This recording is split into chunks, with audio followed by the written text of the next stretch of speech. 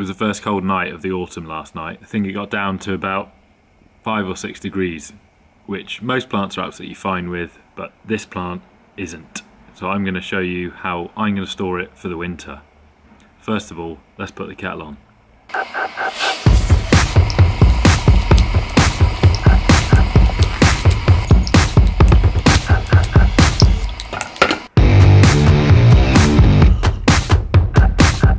Editing trick, I actually had this done. I'm just saying put the kettle on, but you know, you see what I'm doing.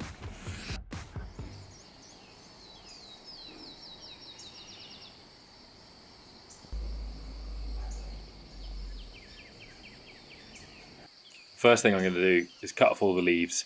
You can use probably a pair of secateurs or just a kitchen knife. I'm just going to use this bread knife. Whatever you've got, it'll work. They're really soft leaves.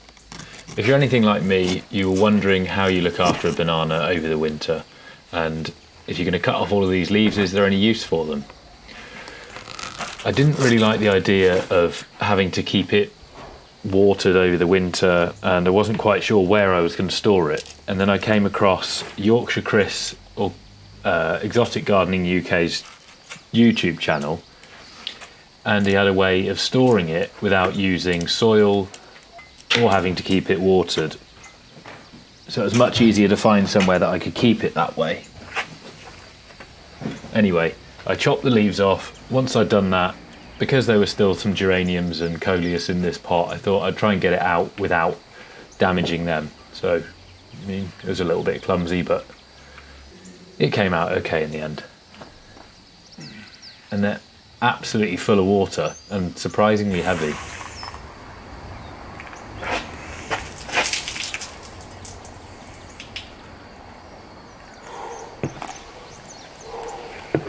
Once I've done that, I've just gently taken off the amount of soil and compost that I can, just normally by hand, and then I've used a bit of water, rolled my sleeves up, and just helped to rinse it off like that.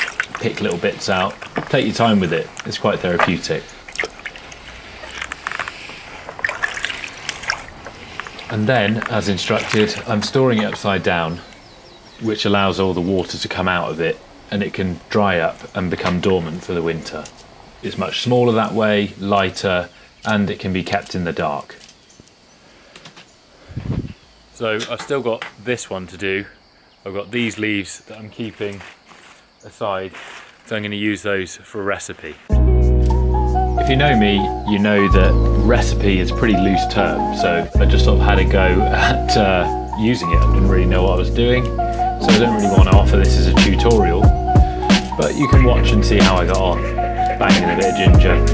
Anyway, I'll stop talking, you can enjoy watching it.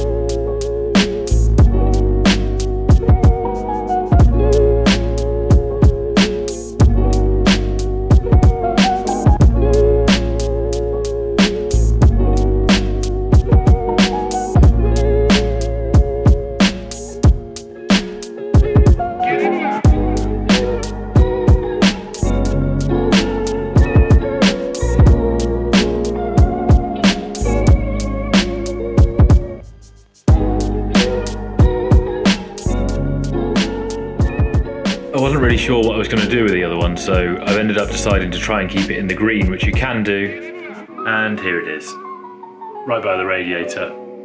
See how we get on. Thanks for watching.